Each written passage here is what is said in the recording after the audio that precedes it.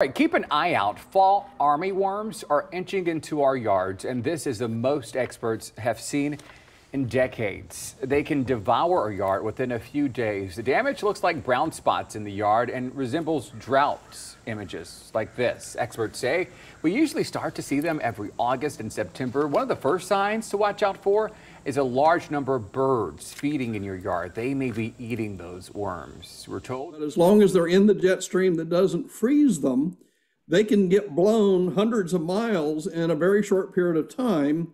And then eventually, if they drop out of that airstream, they wake back up again.